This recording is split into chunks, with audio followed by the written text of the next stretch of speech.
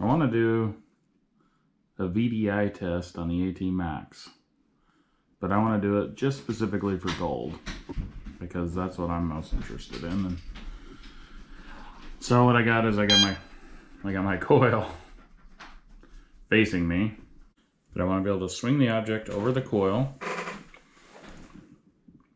and then you to be able to see what the numbers are. Now keep in mind that these numbers aren't going to be exact because whenever you have an item in the ground, it could be on its side, you know, it could be a little deeper, a little bit of mineralization, depending on how you have your thing ground balanced. You just never know exactly.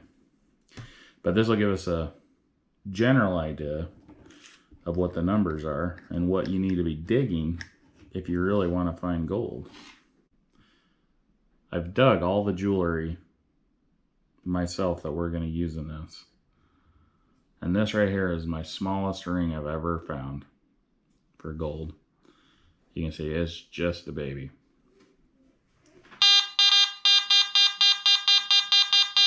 So 46, 47. What's interesting about that is I think if I remember when I actually dug it, I think it came up a 40. That's a little 10K, just very small ring. Here's just a long piece of foil. So that comes just under it. Here's a little teeny piece of tin or foil or something, but it's more kind of, it was kind of smashed together, more of a clump. So that's a 44. So we're still not quite there yet. We're still just under that ring. This is, you know, one of the closing top pieces of foil. See what it does. Still haven't quite got there. So we're just under that ring. This one feels more like aluminum or something. Okay, there we go. 47, 48.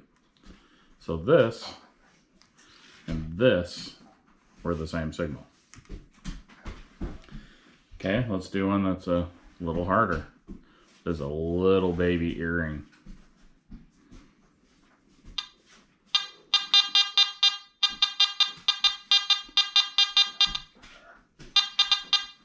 You see how you can barely hear that? That came up as a 40. So that's gonna be like just a teeny piece of foil. I don't even know if I have one. Here's a little bigger earring. This is a 10K. Wow. So that one we jumped clear up to 55. And I think that the best example of that is going to probably be one of these newer pull tabs. There we go, that was 57. Now, those come in all different sizes. Let's try a nickel. 53. So those two items came around just about the same as this gold earring. All right, let's move up in size just a little bit. Here's a little baby signet ring that I found. 46, 47. So that's still in that foil range. Now this is kind of a pretty one that I found. This is it's got a pearl, and you can see that it's like wire, and there's a couple of different wires braided together. So 50 to 52, so that would come in just under a nickel, or almost exactly as a nickel in some cases. Here's one I found earlier this year. It's a thin one, but this one's 14K.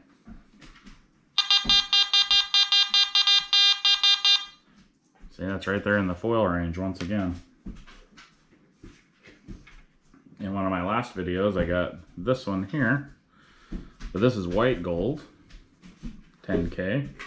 is a class ring. And for some reason, I feel like the white gold comes in just a little less. See how that's 43 on there?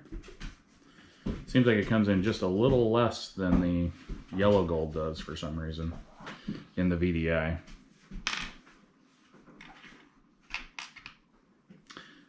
Here's another 10K, but it's got these big leaves on it, which can make a little difference in the numbers.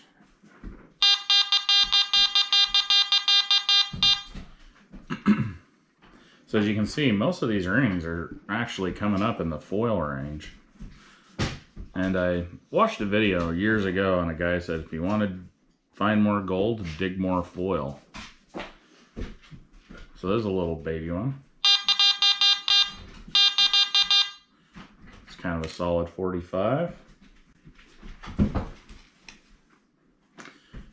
Here is a 12K bracelet I found.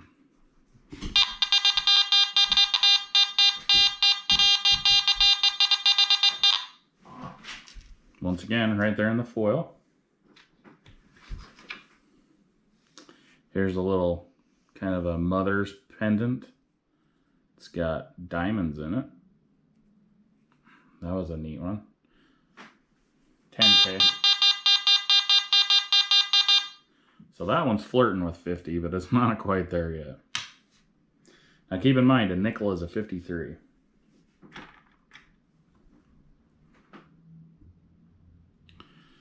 So this one here is a mother's ring.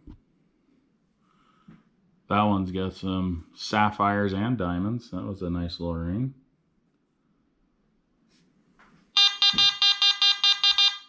Wow, right there in the 40s again. I think maybe you should just only dig foil. That's kind of what this is showing.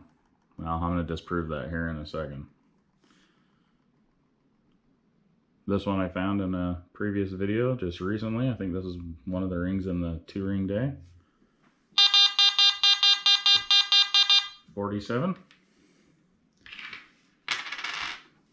Well, we're about to move up into some of the bigger rings. This is the first ring that I ever found. This is a really neat one. It's pink sapphires with some diamonds. And this is a 10K, but it's white gold. Actually found this in a playground right underneath the swings.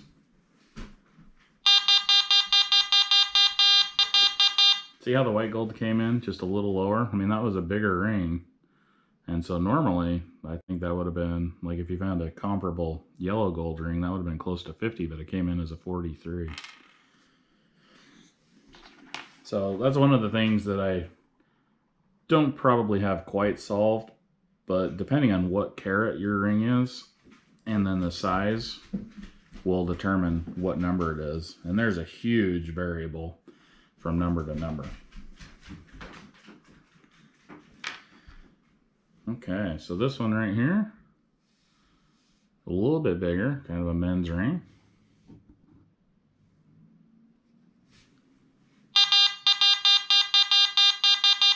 Wow, okay, so that one right there came up almost identical to a nickel. That came up solid 52. Now, depending on what angle and condition, you know, your nickel is in the ground, you know, it can vary too. So I've dug nickels close to 60, and I've also dug nickels, you know, 50, 51. Seems like sometimes when I dig a V nickel, they'll come up in the 40s for some reason. All right, so this is a much heavier men's ring. It's thick. This one's 14K. See that? Wow, we jumped all the way to the 60s. So that is going to be very similar to a pull tab.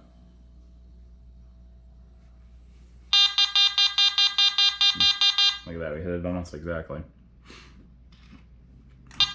But it kind of depends on how it is, because see how this one right here has the little beaver tail bend over. See how much that changed the number? Okay, here's the men's cross ring. Love that one. It's a cool detail on it. Back in the 60s. So this one right here is, it's yellow gold, but it has a white gold strip right down the middle.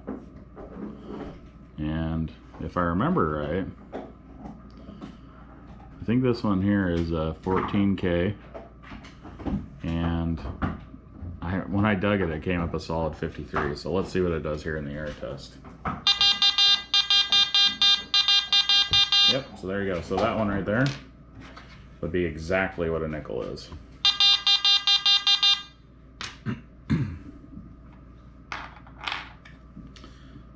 So here's a little chunkier women's ring I found. Nice stone on it.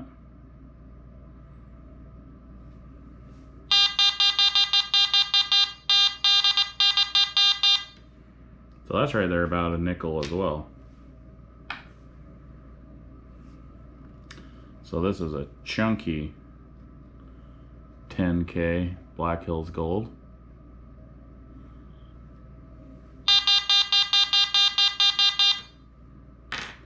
I remember when I dug that one came up a 61 for me. It's coming up 62 here in the air test, but gives you a pretty decent idea of the differences. So it seems like the smaller gold, like the women's rings, are going to come up mostly as foil. And then as they get bigger, you know, you enter the nickel range, and then, you know, into the 60s. And the tricky thing with 60s, of course, sometimes on this machine, sorry about that, 65, depending on the condition of a zinc penny, and I find a lot of zinc pennies at 65. A really nice condition zinc penny usually comes up a 75 on this machine. So I'll do one more kind of smaller ring. Solid 50, so that's going to come up just under your nickel. Now here's my trophy ring. Man, I love this ring. Look at that. And this is the biggest ring I have, and also the most valuable. So this is an 18 karat gold ring. Sorry if you can hear my dog in the background. I've got a GSP pup, a little over a year old, and he never leaves my side, so he's in here chewing on his bone. So sorry if that's kind of annoying, but it's just how it is. There he is. Isn't he a cutie? And if you can kind of see, the diamonds are actually set in 14 karat white gold.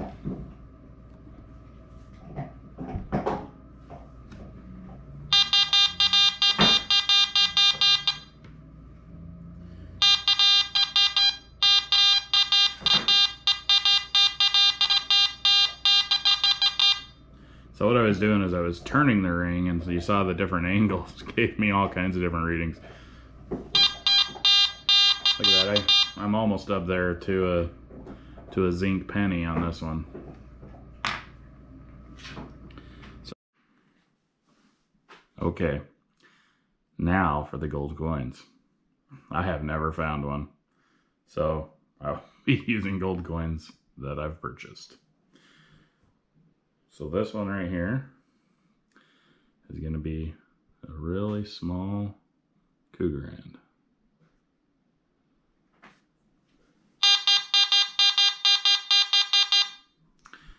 So that came up pretty high.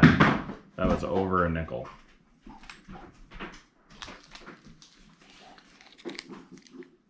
Here's a small Indian head gold piece. And it's pretty much the same.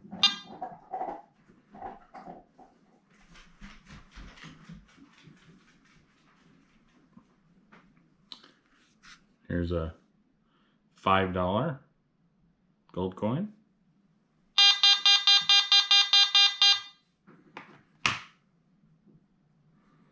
I think my buddy, when we did it, he had a $5 buffalo. I think it came up with the exact same as a zinc penny. But here's the one that really surprised me. 1 ounce.